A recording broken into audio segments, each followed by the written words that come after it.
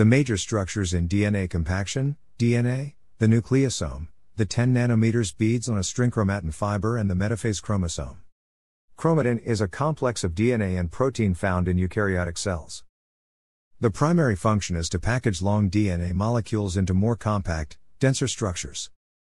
This prevents the strands from becoming tangled and also plays important roles in reinforcing the DNA during cell division, preventing DNA damage and regulating gene expression and DNA replication. During mitosis and meiosis, chromatin facilitates proper segregation of the chromosomes in anaphase. The characteristic shapes of chromosomes visible during this stage are the result of DNA being coiled into highly condensed chromatin. The primary protein components of chromatin are histones, which bind to DNA and function as anchors around which the strands are wound. In general, there are 3 levels of chromatin organization. DNA wraps around histone proteins, forming nucleosomes and the so-called beads on a string structure. Multiple histones wrap into a 30 nanometer fiber consisting of nucleosome arrays in their most compact form. Higher level DNA supercoiling of the 30 nanometer fiber produces the metaphase chromosome. Many organisms, however, do not follow this organization scheme. For example, spermatozoa and avian red blood cells have more tightly packed chromatin than most eukaryotic cells, and trypanosomatid protozoa do not condense their chromatin into visible chromosomes at all. Prokaryotic cells have entirely different structures for organizing their DNA. The overall structure of the chromatin network further depends on the stage of the cell cycle. During interphase, the chromatin is structurally loose to allow access to RNA and DNA polymerases that transcribe and replicate the DNA. The local structure of chromatin during interphase depends on the specific genes present in the DNA. Regions of DNA containing genes which are actively transcribed are less tightly compacted and closely associated with RNA polymerases in a structure known as euchromatin. While regions containing inactive genes are generally more condensed and associated with structural proteins in heterochromatin.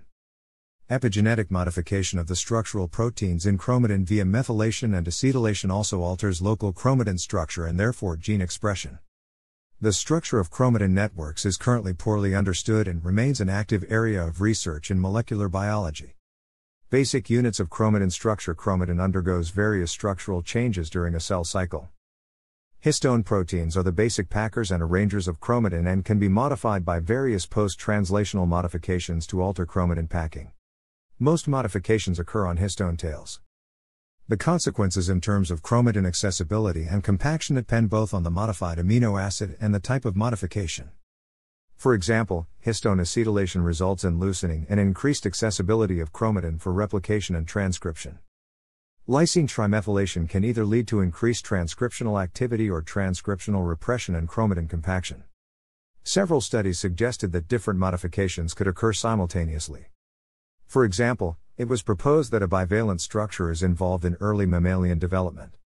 Polycomb group proteins play a role in regulating genes through modulation of chromatin structure. For additional information, see chromatin variant, histone modifications in chromatin regulation, and RNA polymerase control by chromatin structure. The structures of A, B, and Z DNA. In nature, DNA can form 3 structures: A, B, and Z DNA. A and B DNA are very similar, forming right-handed helices, whereas Z DNA is a left-handed helix with a zigzag phosphate backbone. Z DNA is thought to play a specific role in chromatin structure and transcription because of the properties of the junction between B and Z DNA.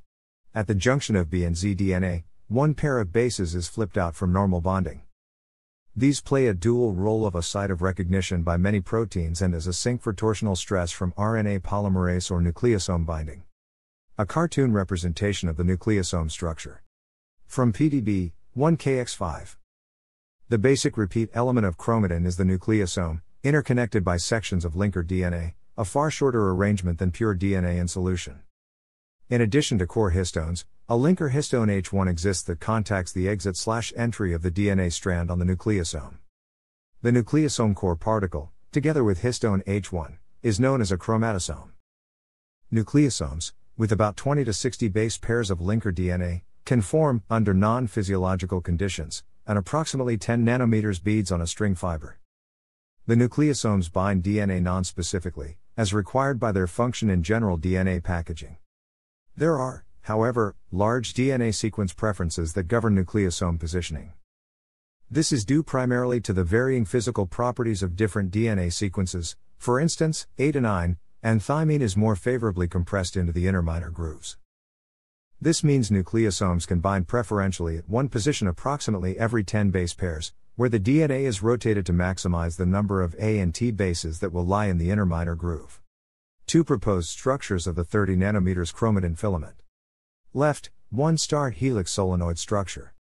Right, 2 start loose helix structure.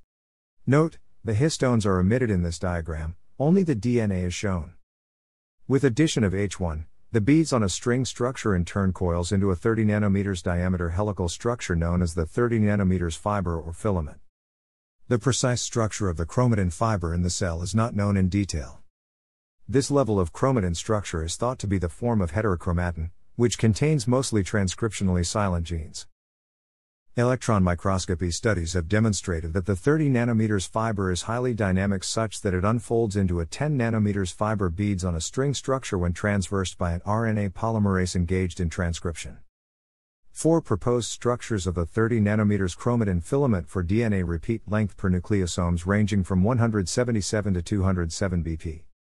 Linker DNA in yellow and nucleosomal DNA in pink. The existing models commonly accept that the nucleosomes lie perpendicular to the axis of the fiber, with linker histones arranged internally.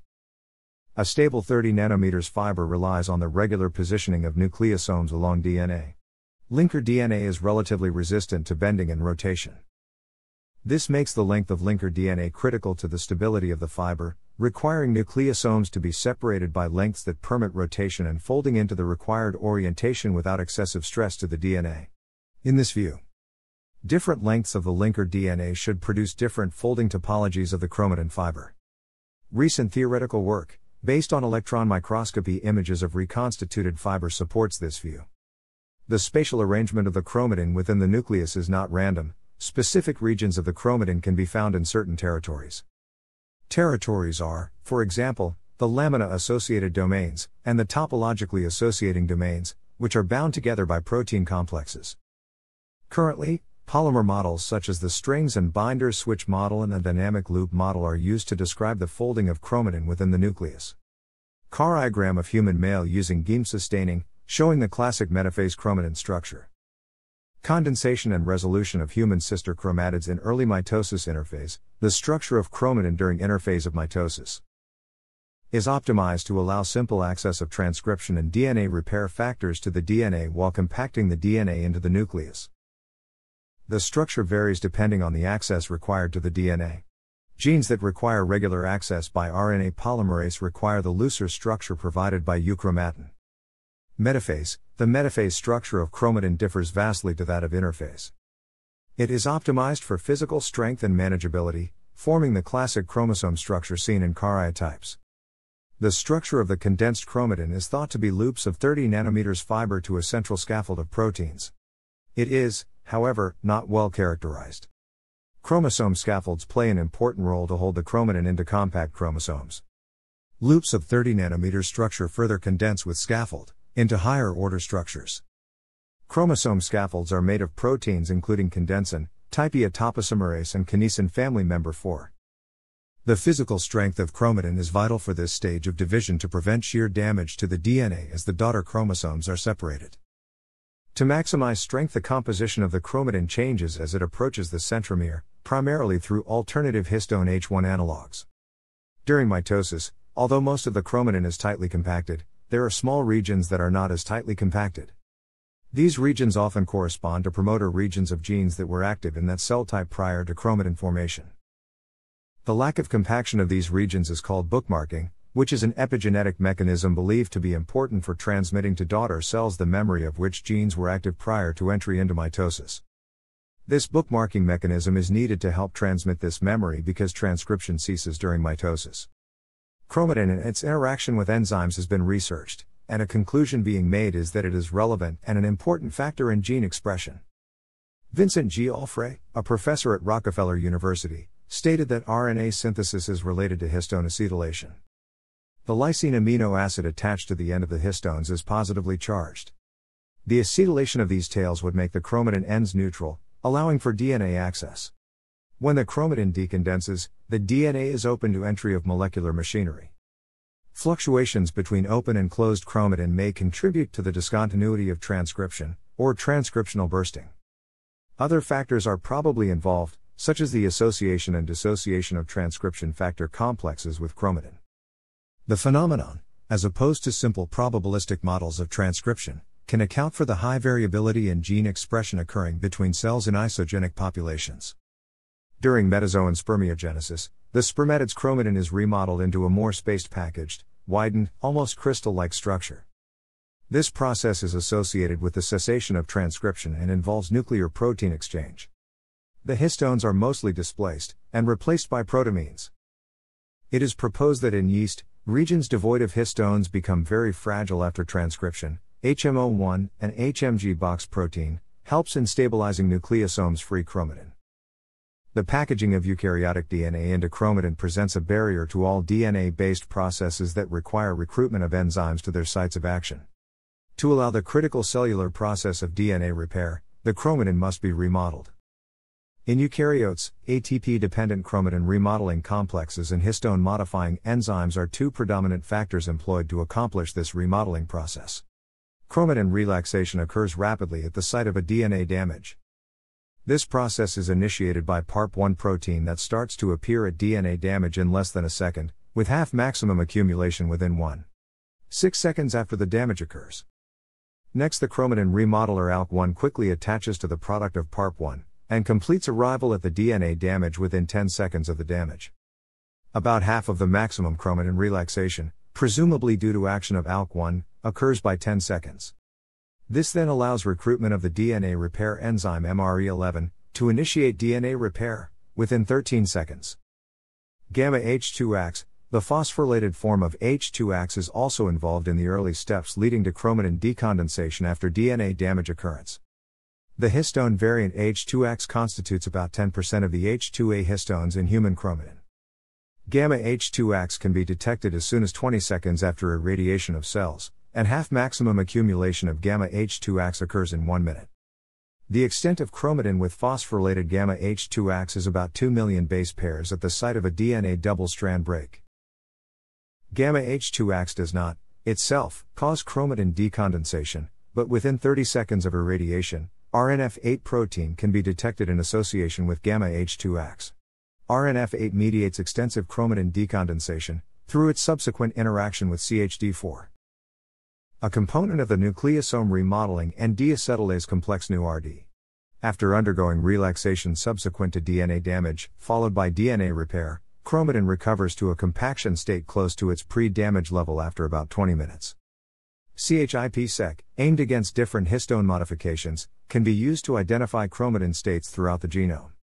Different modifications have been linked to various states of chromatin. DNA-seq uses the sensitivity of accessible regions in the genome to the DNA-Cy enzyme to map open or accessible regions in the genome. FAIR-seq uses the chemical properties of protein-bound DNA in a two-phase separation method to extract nucleosome-depleted regions from the genome. ADDIC-seq uses the TN5 transposase to integrate transposons into accessible regions of the genome, consequentially highlighting the localization of nucleosomes and transcription factors across the genome. DNA footprinting is a method aimed at identifying protein-bound DNA. It uses labeling and fragmentation coupled to gel electrophoresis to identify areas of the genome that have been bound by proteins. MAIS-seq uses the micrococcal nuclease enzyme to identify nucleosome positioning throughout the genome. Chromosome conformation capture determines the spatial organization of chromatin in the nucleus, by inferring genomic locations that physically interact.